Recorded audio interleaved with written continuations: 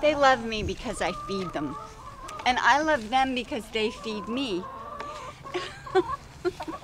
Eggs, that is. What a good girl you are, Annie Penny. Get down to They like warm water, but I didn't take the time to heat it up at the moment. Hey, girls. They're very vulnerable at night. They completely change personalities. As soon as the sun goes down, they roost. And if they can't get in their hen house, they'll roost in a tree. And they become very quiet and docile. So at night, they come in their hen house and I lock them in, which means I have to get up and get them out in the morning. And they get very loud in the morning if I'm late. The main predators are raccoons and fox, and I've heard possum also.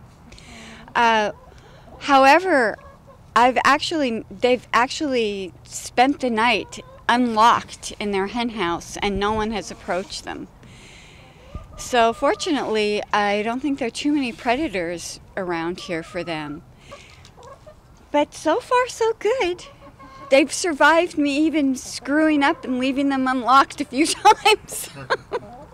They started flying over this fence after they were here for a couple weeks, and I had to look online to see what to do about it, and I had to clip their wings.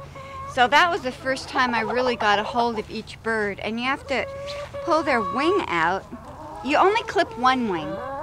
You pull the wing out. This is the wing that I clipped. You can see that those feathers are clipped off. You clip one wing, and it makes them off balance. And that's why they can't fly over the fence. They just it's kind of probably similar to limping.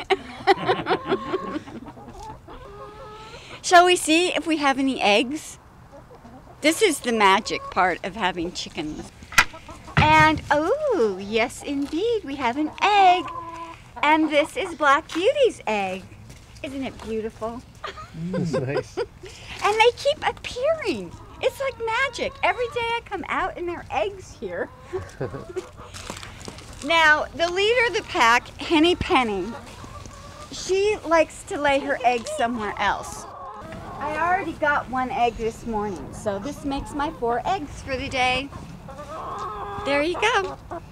We want to thank you for taking the time to share the story of your wonderful chickens with us. Miss Nikki, the chicken lady. Thank you. My pleasure. Thank you.